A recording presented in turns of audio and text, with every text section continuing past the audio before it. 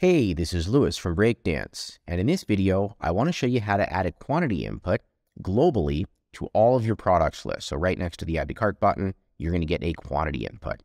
By default in Breakdance, the quantity input will not appear.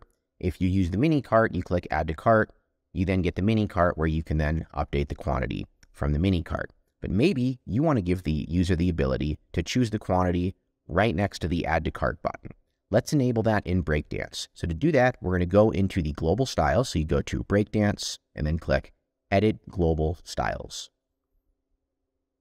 And you'll find the option for the quantity input under Global Settings, WooCommerce. Then we're going to go to Other. We're going to go to Products List. And then we're going to scroll down to Quantity Input.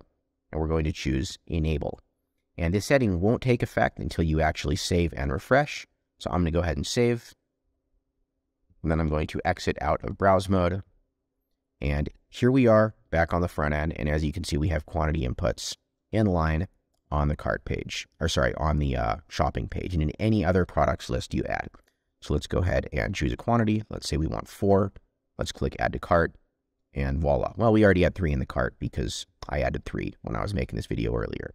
But okay, let's do it again. 5, different product. Add to cart, and there we go. We've added 5 to the cart.